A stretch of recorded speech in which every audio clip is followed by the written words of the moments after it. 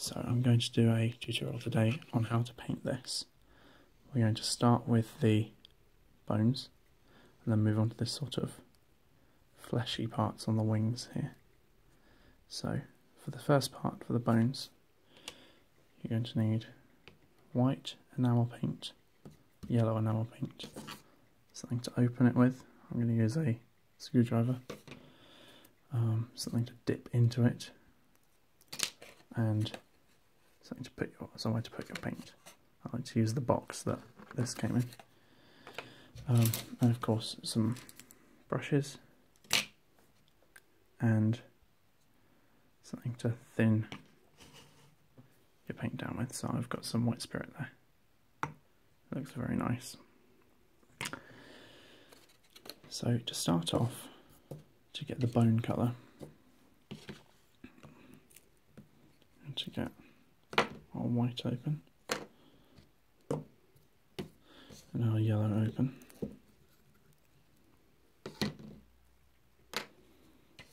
I'm going to use, this is a coffee stirrer, just make sure that the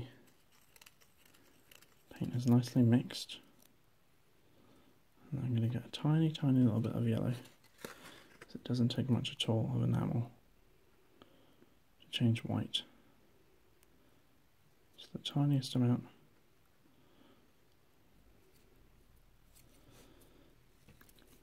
That's going to be the first colour. We're going to get our white and do the exact same. Take it, stir it around. And for this you want a larger amount. So, here we go. Yellow, white.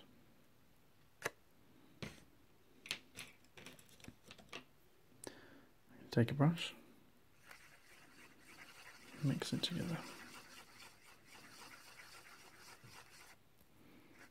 So looking at that, it's quite a dark sort of ivory colour.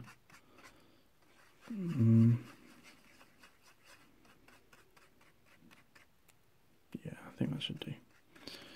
So I'm going to start off with quite a thick layer, paint it into the brush there, and just go all over all the bits that are going to be bone coloured. Doesn't matter, you can be as messy as you like for this part, so we can just go over anything else if we make mistakes.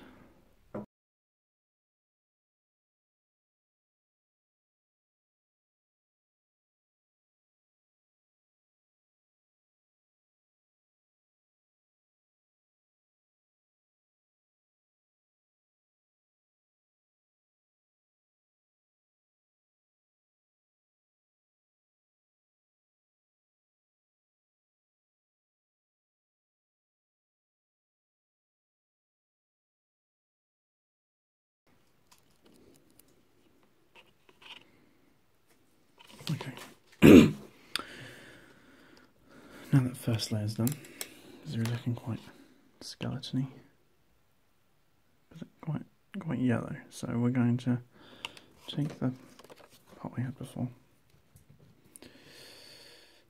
get a load more white. Let's take that out the side.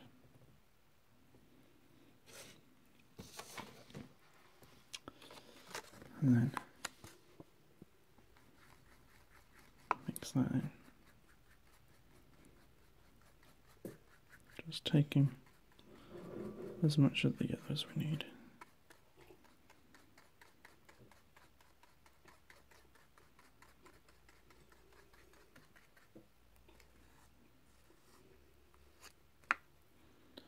Okay, and then we're going to get this brush nice and dry. Best way to get the brush dry is to use it on some paper or something. So these spots are kind of perfect because they give you the paper at the edge and the plastic in the middle. But newspaper and any other plastic will work just as well.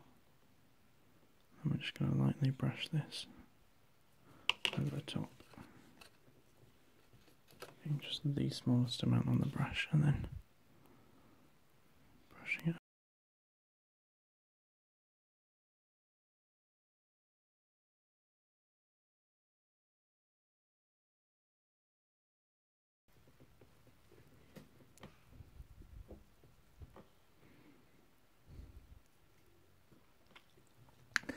See now that sort of highlighted areas and giving it a little bit more depth. So I think we'll do another layer of a slightly brighter white and just slowly build it up with each layer. Just highlight those extra little nooks and things.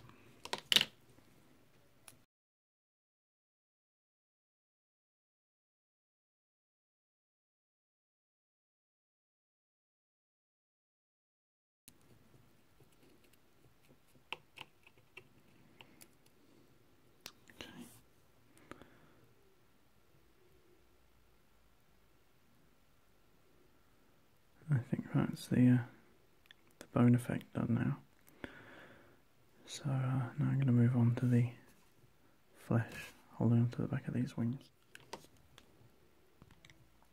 For this I'm going to do almost the exact same thing, but with red and white this time.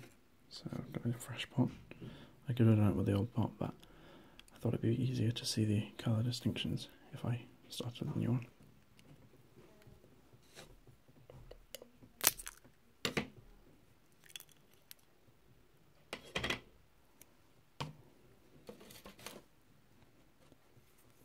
Once again, stir this together.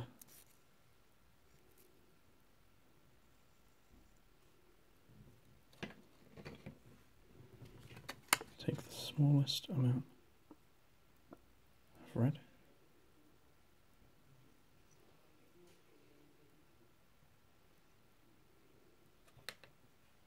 And then take your white.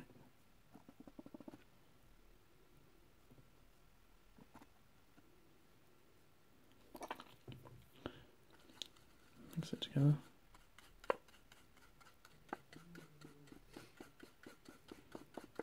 For our first coat, we're going to get this horrible, muscular sort of pink colour.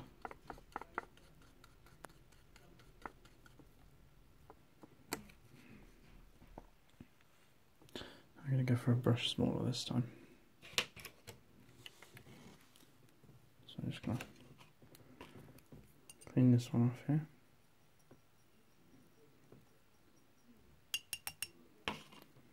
Wipe it off on just a rag. Start with a much smaller brush.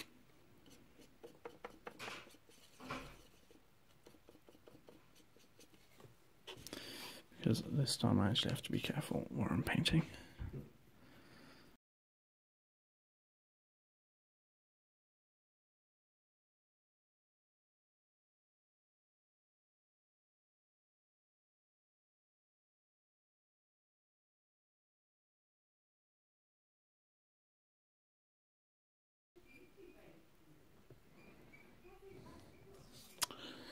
If you look, the flesh sort of goes over the wing a little bit, so I'm just going to try and chase that really delicately.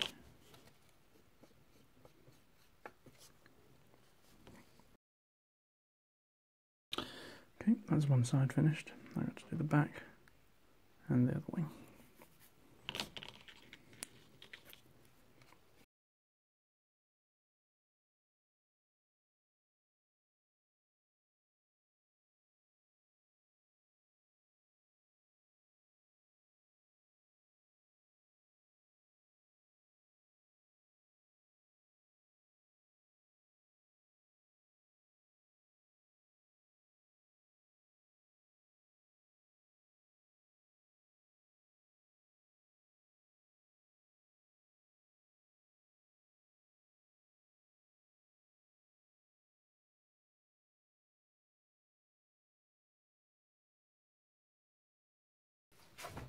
Okay, so that's the first layer of that done, and then we're going to do very similar as we did the first time and just make a whiter version.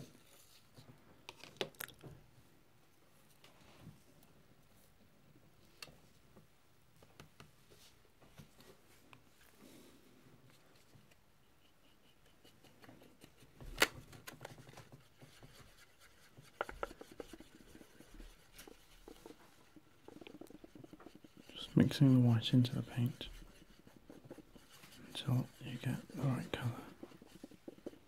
So I put a bit too much white in, so I had to take all of the pink that I had before.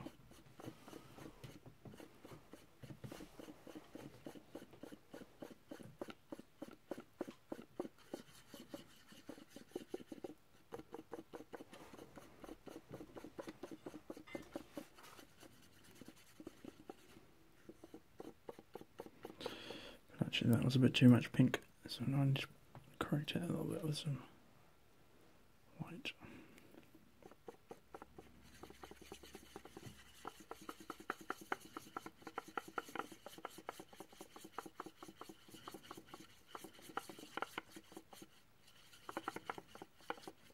And that'll do. This colour just here. Staying on the small brush this time, even though I'm dry brushing, because I've still got to be delicate as to where this goes, so just gentle, small strokes, just trying to highlight the bumpy areas. Once again, just trying to add depth, not trying to paint.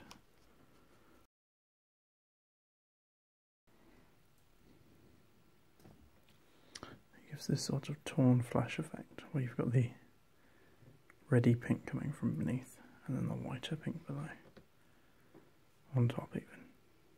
So you're comparing it to that one. It looks much more realistic. So now I'm just going to finish off both sides.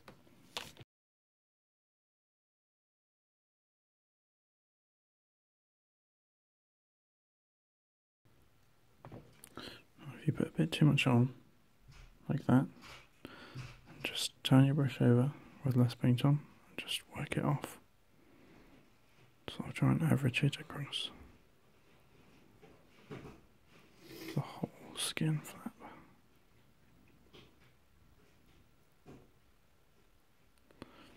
There. Now I've left a couple of white bits here and here, so I'll need to correct that with some more yellowish paint. And I think I'd like to make his teeth stand out a bit more and maybe do this in green. So it looks sort of like a poison venom sac. So I'll just do that now.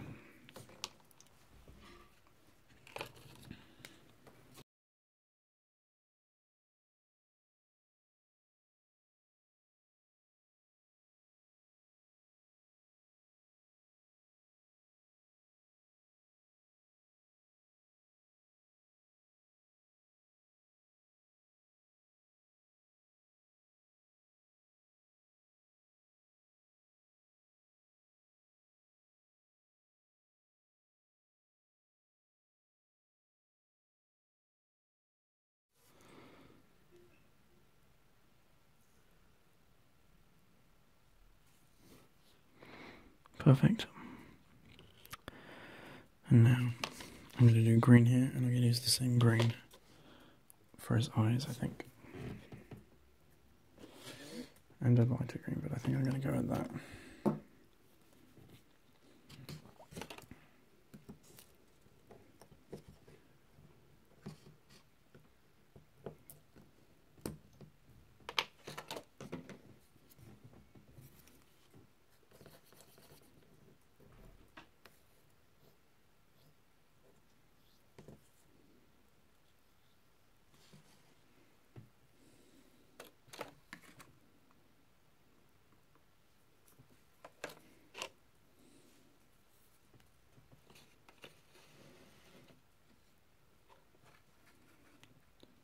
The smallest amount.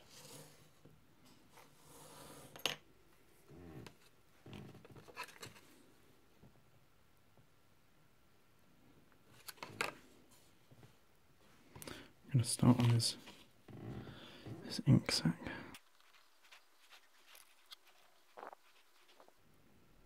I kind of like that it's mixing in with the bone colour because it sort of adds some transparency to it. It looks like it's sort of inside a sack as opposed to just being green. So I'm happy to paint a little bit of it into it and paint some off of it.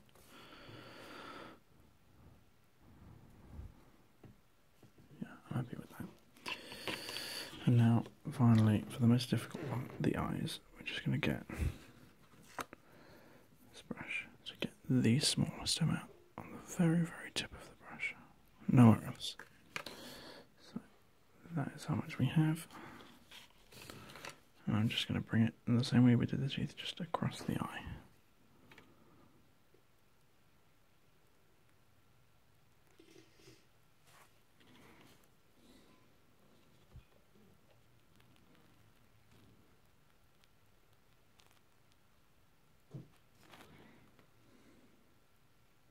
You can't really see it on the camera, but they are definitely now green. I might do a second layer.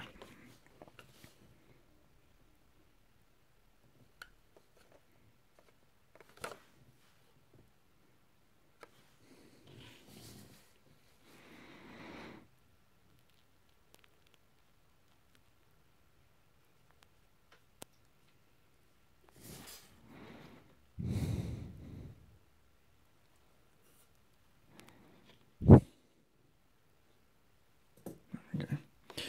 And of course, I have got a tiny little bit on the edge of that because I'm a bit clumsy.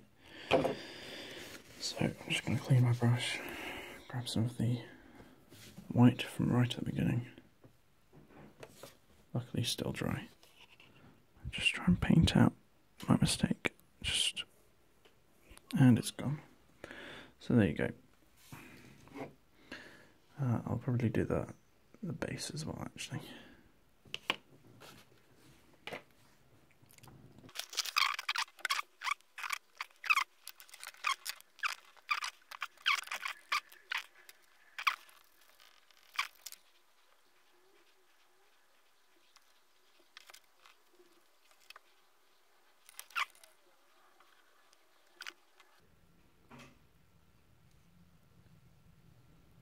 There we go.